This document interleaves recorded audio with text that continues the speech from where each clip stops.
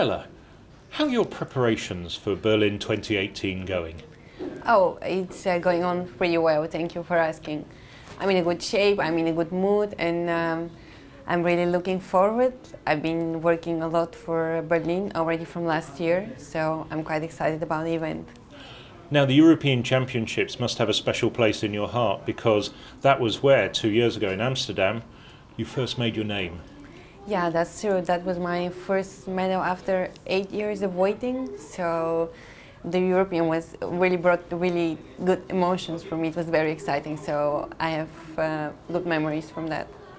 So what are your hopes for What are your hopes for Berlin? What are your ambitions? I'm not sure if this is the right word, hopes or ambitious. I know what I want. I know what I'm ready for.